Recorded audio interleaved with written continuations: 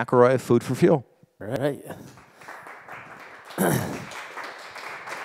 Thank you. Thank you. Good morning. Good morning. I'm going to set my timer here because I have a tendency to go a little long. So I'm going to keep an eye on this a little bit. But good morning. Thanks for having me here. I was here at the other building, like Alex said. I think that was about a year and a half ago. And that was when Food4Fuel had just got rebirthed. We had just started Food4Fuel back up again, and I'll share a little bit about that. Give you a little backstory on myself. Make sure I got this thing. I got to fire it back up here real quick. I'm sorry. Okay. Here we go. So real quick backstory on myself. I am from a little town called Baldwinsville, New York, in upstate New York. It's similar to a Loves Park, and it's right outside Syracuse, New York, which is similar to a Rockford, Illinois. So I've been here for 23 years. I was born and raised in little Baldwinsville, married my high school sweetheart back there. Unfortunately, she was my high school sweetheart. I wasn't her high school sweetheart. So I was one of those guys that was victim of the friend deal, you know. So we were friends, and it wasn't until after high school when we had gotten together, but we've been married for 26 years. We relocated and moved here. We've been here for 23 years. We're going on 26 years this summer. We celebrated 25 years last summer. But we have 3 kids, and down here, you can't see my littlest one, but this is an old picture. We're big Pittsburgh Steeler fans. We used to go to all the Steelers training camps in Latrobe, and had a great time with that. Met Coach Tomlin the first year that he had become a coach there, and those are some great memories that our family has of going to Steelers camp. This is Big Jimmy, and this is Healthy Jimmy. And so I have gone on this thing where some people have lost, 100+ pounds before, in one run. I've lost 100+ pounds before, probably 15, 20 times. 10 pounds here, 5 pounds here, 10 pounds here, 11 pounds here, and just like this yo-yo thing. So my wife and I, and that's my wife over there, at our healthiest, we had started a health-conscious journey several years ago, and we combined with my oldest son had lost 69 pounds in 90 days. So what happened was we realized at that point that we had before that point, we realized that we had an unhealthy relationship with food, and we wanted to improve that for ourselves and for our family. And so we got on this journey, and we really got after it. And again, this is the worst that I was. I was probably about 225, 230 there. And then this was a healthier version of me when I was working out very regularly over at Maximum Performance, one of our community partners. And this was several years ago. Now I am closer to this. I'm not over here anymore. So, but I've gone just like this on a regular basis, up and down, up and down, up and down. But what happened was after we went on this journey and we had lost almost 70 pounds in the 90 days, again, we realized that there was here in Rockford at that time, we were the number 4 most obese city in the country. Let's see here. Okay. And so what we want in a metropolitan city in the country, and we wanted to be a difference maker. We wanted to share what we had learned of changing the way that we looked at food and looked at food for fuel instead of consuming for comfort, which I used to do. I consumed for comfort. I consumed for convenience. And, it's easy when we're tired, when we're anxious, when we're nervous, when we're depressed, when we're angry to just go to something of comfort. And a lot of times food is that, thing. And it was for me quite often. And so I realized that I needed to switch that and look at food as fuel for my body, because truthfully, that's what it is. And every time we consume something, we're either helping our bodies or we're hurting our bodies. There's not really a whole lot of in between, And so that's something that we've had to wrestle with ourselves, and then we wanted to share it. So where we started, December 13th, 2013, Got together with a bunch of community leaders that were in the health and wellness already, that owned gyms. Mike Zonheiser was there from Maximum Performance. From day one, when I talked to him about getting this thing going, he was excited about it. He was encouraging, and and was just super stoked about having this be a solution for people that were coming to his gym, that they would also have that other side of it, which is the nutrition side of it, and not just the exercise. Now they got the 1-2 combo and can really have great success. So he was in the room there. We started at a restaurant. It was an idea, and a restaurant that was not at maximum capacity and had slowed their business down. I went to the owner and the chef and said, hey, I got this idea. I want to do this meal prep stuff and make little individual meals that are portion controlled and nutritionally dense that people can just grab and go. We can meet the fast-paced world. We can solve the problem for Rockford being one of the most obese cities in the country. We can reverse that. At the time, 72.85% of the middle school students were overweight or obese. I'm like, that's not cool. We got to do something about that, and we can be a part of change. So that's where we put together the food and the meal prepping. And so what happened was, and you should ask me at some point what our first logo looked like. Actually, you can ask me now if you want. Okay, thanks. So I appreciate you walking right into that for me. But so this is what our first logo looked like. The whole idea was behind an odometer and fueling our body. And I was there, and I was working with my graphics guy, and we were coming up with something. We had done 100 and something revisions of this. So the logo went through a transformation, just like myself and my family went through a transformation. So the logo started off here, it went here. This is what it was for a couple of years. This is just what it was that first presentation. And I actually, Mikey, I have a copy of the first presentation that I had showed you guys. But this is the logo that was there at first. And then it evolved, and then this is the current logo that we have now. And the tag, which we wear proudly and we share proudly, and we just really want to be a part of helping Rockford or any other local city become a top 25 healthiest place to live by 2025. And we know that we have the ability to do that. And when we look at when we first started, about 5 years ago, again, Rockford was the number 4 most obese city in the country. Now it's up around 10, 11. So it's not down here. It's going to take a while for the pendulum to really swing, but we can be a positive part of that. Our vehicles, we also knew that we needed to make our food accessible to people. So not only people that come and get it, not only people that go to gyms, but we wanted to make sure that we can get it to people who wanted it as easily as possible. So again, when you think of that, most of the time we eat for the comfort and the convenience, we thought if we could take healthy food and make it convenient and make it comfortable, then we can help people win on their health conscious journey. We picked this first vehicle up from Lifescape. Just saw it driving down the road and one day, and I called there and I said, hey, I would love to buy one of your old vehicles if you ever needed. And so a couple of months later, they said, hey, we got an old vehicle if you want to come and look at it. And it was kind of beat up, but I had my mechanic go and look at it, and he said, oh, Jimmy, I can get this thing fixed for you. I'm like, let's do it. So we started off with that. The first wrap, old logo, was black, and then since then, again, transformation of vehicles, evolution of our business, and now we've got 4 vehicles. 3 of them are food trucks with the hot box and the cold box in the back for catering and for delivering food, and then we've got a van there too. We have struggled a lot in our business, and that is the reality of the same thing with our health conscious journeys. This up and down thing, that's just how life goes. That's how business goes. That's how relationship goes. And yes, we see all these graphs and charts of success goes like this. And we've also hopefully seen the ones where it goes like this. And success, we really can define our own success. I like to think sometimes of success as just keep on going. I mean, success is just trying again and trying again and trying again. Because if you don't try again and keep on going, you are failing because you quit, right? So there's a point where, and that doesn't mean that necessarily exactly what you're doing. Sometimes we do something and we realize, man, maybe that's not what I should be doing. Maybe I should be heading in a different direction. So we had a couple of challenges. When we first started, the business grew pretty quickly. In January 2014 is when we first started.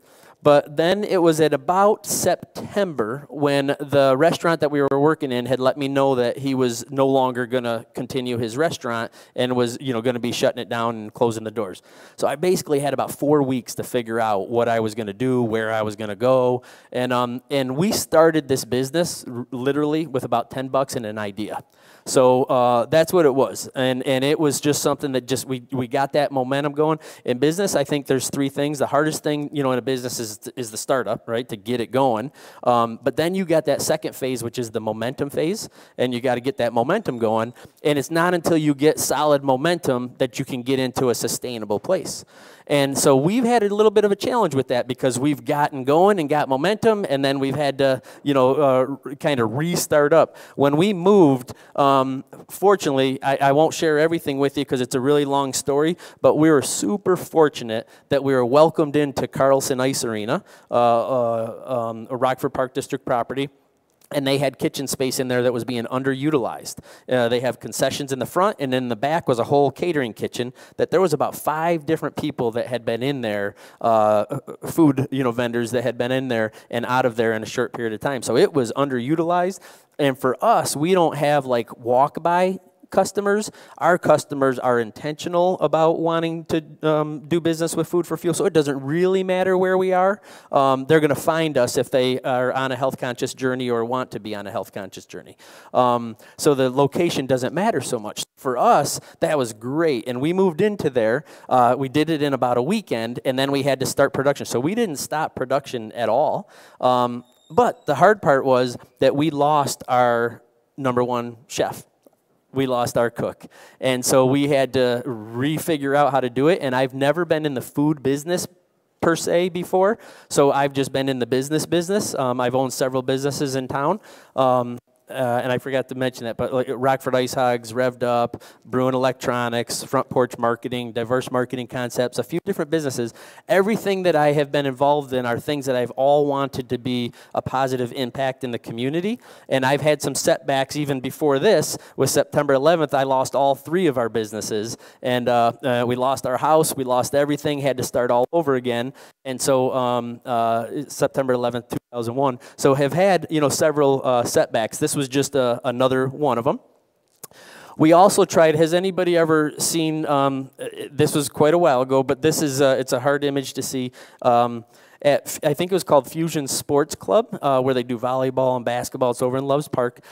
We set up, we wanted to do a healthy concession there because we see all the unhealthy concession, and it's kind of backwards when you have athletes going to perform and people going to watch athletes perform, but yet we're going and getting all this unhealthy stuff. It just really doesn't make a whole lot of sense. So we wanted to have the proper stuff there to fuel people. So we did this concession thing. And it didn't pan out quite the way that we had hoped. There wasn't quite the amount of people coming through there that we had anticipated. And there was also just a few other dynamics. But what also happened was I had elected to have a total knee replacement that I needed for over 7 years. I'm 48 years old now, but at the time I had this, it was 2015, May 27th, 2015. At the time, I thought my business was doing okay and that it would be fine and sustainable. Well, what I found is my knee surgery was really, really bad. It was my 3rd surgery. It took a long time to recover. So as I was sitting on the couch on pain meds and trying to recover, my business was quickly going backwards. And so what we found is that, we built a team of people and we built it up and we really grew the business. A lot of the people that were in the business were not capable of running the business, but we're very capable of doing things in the business. And so I learned that, the hard way. They're people that are friends of ours. Most of them still work for us now when we came back.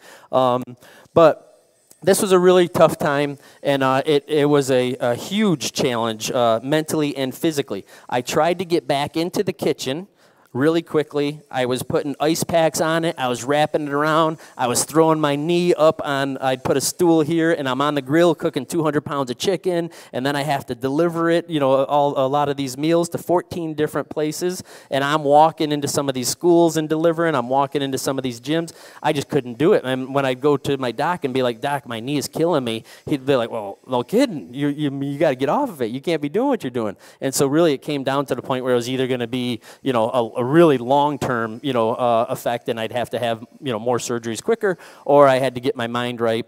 And so I ended up taking a job here in town, and I did an outreach director position with Oak Street Health down the road. I took that because part of my mission is to, again, try to help improve the health of the community, and I was able to, with that, I needed a job. I needed to, you know, be able to take care of my family, and business had gone down to like close to nothing because I wasn't, you know, still active in it. And so I had to recover, and so I had to go and take a job, and then I really was happy about the position that I was in with outreach, and so that was a good time. I also learned an awful lot about, as I went into a lot of these sky-rise buildings, because Oak Street Health works with older adults on Medicare, and I realized that there's a lot of folks that need help, you know. So one of the things that we did, we started this thing called Grab and Go, where people can come in and purchase meals right out of the refrigerator. Here's a bunch of our meals. They're portion controlled, nutritionally dense, ready to go. You just reheat them and eat them. We've partnered up with a bunch of community partners. There's Carly Rice down there. Some of you may have heard of Carly. Officer Thurman up here. We put a refrigerator downtown, a big double-door refrigerator, and we put meals in there to feed the homeless and the underserved people that come into these houses, into Carly's house. You can see the fridge back here. We load that up with meals for the underserved. We take some of the profits from the front end of the people who can afford our business, and we pass it on to the back end with people who can't afford our business. Fred Van Fleet, Corey Anderson, Ugo, Angel, these are some athletes here in town that use our product. We do catering, we do big events. We did the Jamie Cox, we were a sponsor of that, and we just had a fuel station where we just had bananas and waters, stuff like that. We just really want to be a part of the community. This catering we did at the winery. This picture down on the bottom is a pretty cool picture of a group of us that got started on what we call a 21-day sprint to confidence. What a 21-day sprint to confidence is we tried to take everything and narrow it down and say, all right, for 21 days, let's drink more water, less of everything else. Let's eat more real food, less of everything else. Let's exercise more, sit around less, and let's do it together as a community, as a group of people that are like-minded. And what we did is people like Maximum Performance, Anytime Fitness, The Y, Peak Sports Club, Precision Sports, Movement Fitness, Orange Theory, all these places open up their gym to us that we can bring people and get a different workout at a different gym, and we bring people into this group and give them a chance to get exposure to a different gym, but it also helps people on their health conscious journey. And it was really all around one kid. We started it around this kid right here. And you guys may have seen him. He was the Inspiring 815 Award recipient recently. His name's Ethan Taylor, and I'm going to share a little bit about Ethan in just a second. I want to just quickly share our growth. This is in 2014 when we started. In 15, we had a 40% increase, which was beautiful. Keep in mind, I had my surgery in May 27th, 2015. So our majority of our business was front-loaded, and then from about June, July, we just tanked through December. So we're looking at a really good growth year. So then in 2016, I had to shut the business down, unfortunately. So that was a tough thing, and of course, that was a very tough thing, right? So here comes the other challenge of what are we going to do? Are we going to restart this thing, or are we not? My passion has always been in this, doing something important in our community, making an impact in our community. And so while I had that job at Oak Street Health, my wife and my son and I, we all decided that we were going to get the business started again. So I was full-time at Oak Street Health and full-time in the kitchen from, was just about January, actually not just about, it was from January 2017 until May 7th when I resigned. I gave him about a 5-month notice at my job, and then it was full-time into the kitchen from May until the end of the year. And then here we are at a projected 24% increase this year over last year, which was a phenomenal year. It just tells us how many people we're serving in the community, and we're super passionate about it. So this is the young man I wanted to share with you. Ethan, if you'd come up here real quick. And Ethan, oh, okay, I'm sorry. Thank you, Alex. We actually need the microphone today with that thing going on. Yeah, right, thank you. So, and by the way, I am sorry, I forgot, I got a little gift here for you. This is one of our nice cups and one of our wristbands that has the 25 by 2025 on it. Be inspired, be inspiring, and our Rock famous peanut butter bite. So everybody loves those. It's got a little peanut butter, a little honey, a little protein powder, a little flaxseed, some vanilla extract in there. I got a card in there, so we're going to give one of these to everybody after, okay? Ethan, so we met, we've known each other for a little while.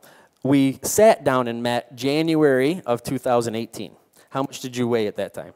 In January, I weighed 368 pounds, which is when I sat down with Jim, and we kind of did like a talk. It was me, him, and my mom, my 2 brothers, and we just talked about what my goals were because I needed serious change.